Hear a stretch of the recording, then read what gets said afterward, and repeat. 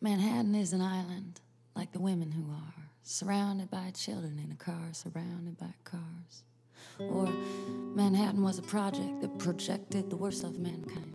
First one, and then the others made its mark on my mind. 60 years later, in the center of the A-bomb, I'm in the middle of Hiroshima watching a twisted old eucalyptus tree wave. One of the very few lives that survived and lives on. Remembering the day it was suddenly thousands of degrees in the shade. And what all of nature gave birth to, terror took in a blinding ray.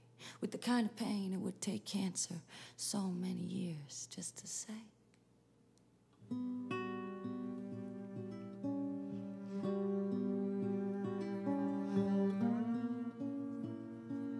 Would grow up gagged and blindfolded.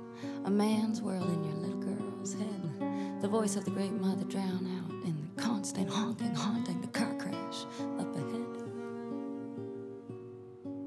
Oh, to grow up hypnotized and then try to shake yourself awake, 'cause you can sense what has been lost, 'cause you can sense what is at stake. Yes, so it took me a few years to catch on that those days I catch everyone's eye correspond with those nights of the month when the moon gleams like an egg in the sky. And many using a sense they don't even know they have just to watch me walk by. And me, I'm supposed to be sensible, leave my animal outside to cry. But when all nature conspires to make me her glorious whore, it's 'cause in my body I hold a secret recipe of precisely what life is for. And the patriarchy that looks to shame me for it is the same in making war. And I've said too much already, but I'll tell you something more. To split yourself in two, it's just the most radical thing you can do. So girl, if that ain't up to you, then you simply are not free. 'Cause from the sunlight on my hair, to which eggs I grow to term, to the expression that I wear, all I really own is me.